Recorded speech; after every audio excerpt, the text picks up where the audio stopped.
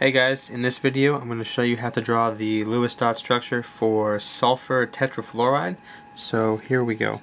Sulfur tetrafluoride is going to be SF4, which is going to give us 6 valence from the sulfur plus 4 fluorines, each with 7 valence electrons, for a total of 34 valence electrons. Alright, and we can go ahead and subtract out the largest multiple of 8, which is 32, which gives you 2 electrons remaining. Divide that by 2, gives you 1 pair, and 32 equals 8 times 4.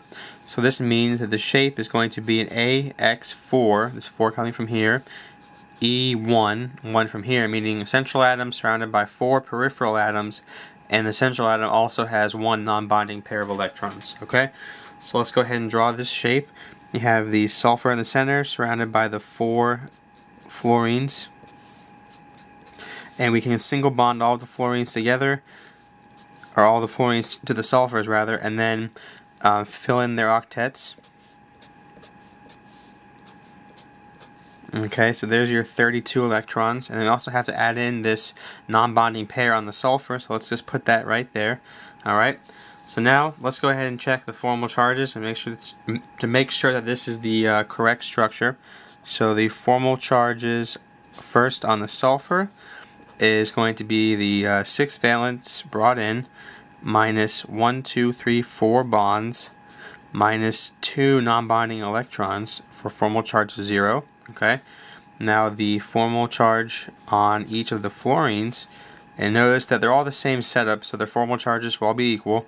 It's 7 valence brought in minus 1 bond for each, minus 2, 4, 6 electrons, non-bonding electrons on each fluorine for a formal charge also of 0. Times that by 4 because there's 4 of the fluorines, and you sum this up and it gives us a formal charge of 0, which is what we want because this is a non-charged particle. Okay, now let's talk about the shape. AX4E1, 4 surrounding atoms and 1 non-bonding pair of electrons, is the seesaw shape. Alright, it's kind of hard to picture, but this is the information for it.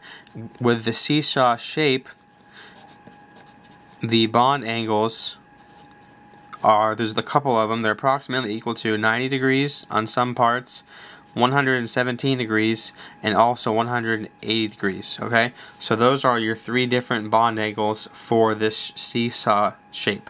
Okay, in terms of hybridization, there's 1, 2, 3, 4, 5 electron groups, so you're going to need 5 orbitals. So sp3d, 1s, 3 p's, 1d, sp3d hybrid. 5 orbitals, 5 electron groups. Alright, and then due to this non-bonding electron pair, this is going to be a polar compound. Alright, that is pretty much it for this compound. If you have any questions, let me know, and thank you for watching.